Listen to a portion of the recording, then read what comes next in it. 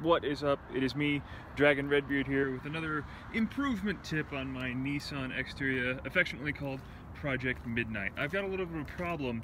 It squeaks when I'm driving, and it's not very fun. It's not a spring or anything. It's something I believe to have to do with the hood hood latches or hood bushings. Let me see if I can show you what's going on here. So I'm just opening and closing the door, and squeak, squeak, squeak.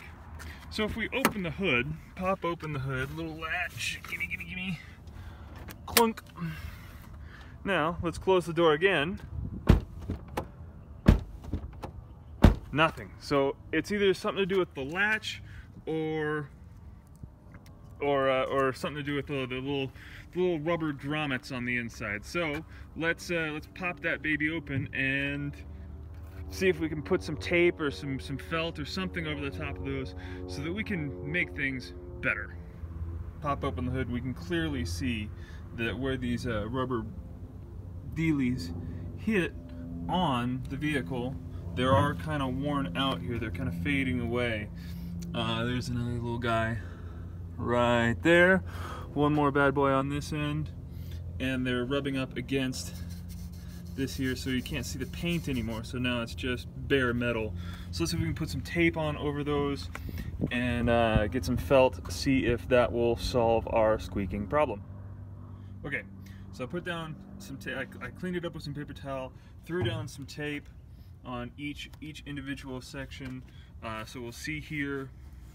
I'll shut the hood, slam the door a few more times, and see if we've got any more squeaking. If we do, then I'll go with some taped felt on the backside. I think we might have a little bit of a victory here. I just tested it off camera. Open and close. I don't really hear any squeaking, but I think I want to go ahead and put felt on those anyway, just so that I can be certain as to that it's not going to come up again. Alrighty, I put some felt down, some sticky felt. It's got a pretty thick bumper on here, so shouldn't be getting much squeak from these guys anymore. I tried to use some like WD-40 on them before, which is why you see all the gunk that's all over on top of them. That lasted for about a day, so we'll see what this felt can do for us. Check back here in a second. Alrighty, I'm pretty sure we have a victory here. I've got absolutely no squeak whatsoever when the door opens and closes. I have to do a test drive when I'm driving it later on this evening, but I think for now we can call it a victory.